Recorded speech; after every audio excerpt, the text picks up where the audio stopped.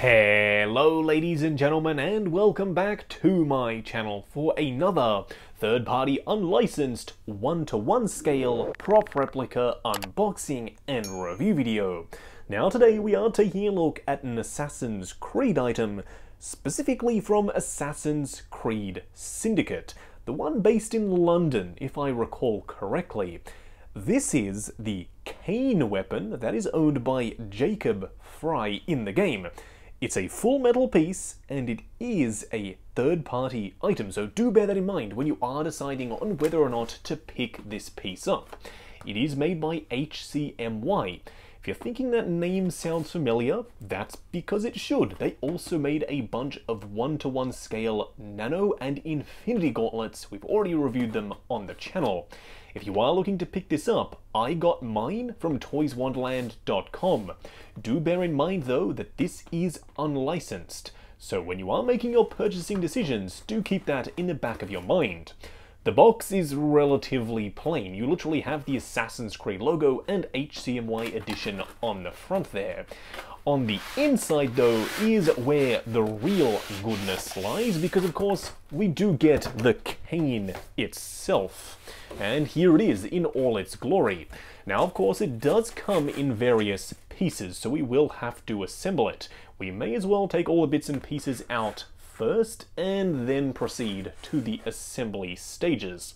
I have to say, this is a really darn hefty piece. Even the base of this thing alone is incredibly heavy, and it looks like there's another hidden blade down below. So of course I'll have to see how all of this does work in just a second.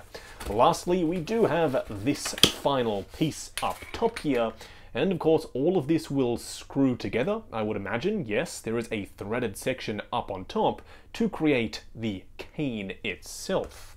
What we are going to do now though is get the cane fully assembled and take a closer look. And here we have the cane itself.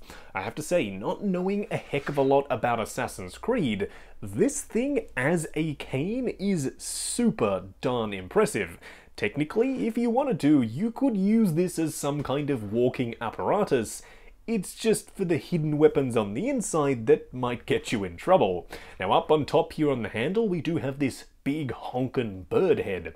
It's done in this brass style material, and it does have a beautiful patina over the top. It's aged and it's weathered. It's not a brand new cane. Coming down, you have this super intricate design, again with the aged look in the crevices.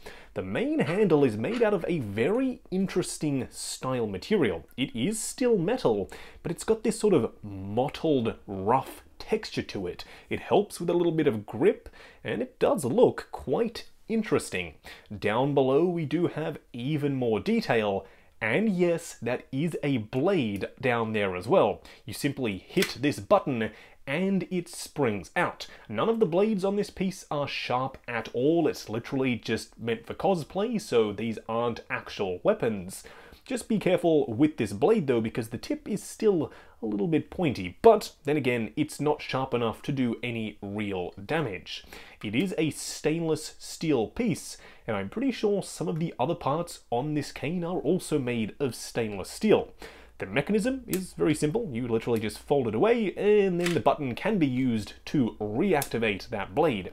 It's a nice little hidden feature that, honestly, I didn't even know was there. Now, of course, the main blade is up on top. You'll have to excuse the absolutely horrid sound as we screw it out, but here we have the main blade itself. It does have a beautiful, intricate pattern on the blade on both sides. This too is a completely blunt blade, so you don't have to worry about cutting yourself when you are assembling the actual cane itself. But yes, it is a proper full-sized blade that you can store inside the cane. The real reason I picked this up is for Ms. Collection. She loves Assassin's Creed, so this will be taking pride of place in her collection alongside her 1/6 scale figures. Now, if you are looking to pick this cane up, it is in stock with toyswonderland.com. That's where I got mine. But do bear in mind, it is third party and it is unlicensed. That means the company that made this HCMY Studio doesn't hold the correct intellectual property rights to actually make this item, so do keep that in the back of your mind when you are making your purchasing decisions. Also, while you are down in the description, why not check out the link to 6th Scale Network, the awesome Facebook group. Come along, chat figures, share photos of your collection, and of course, see what's coming up next on the channel. Like, comment, and subscribe, and we'll catch you in the next video.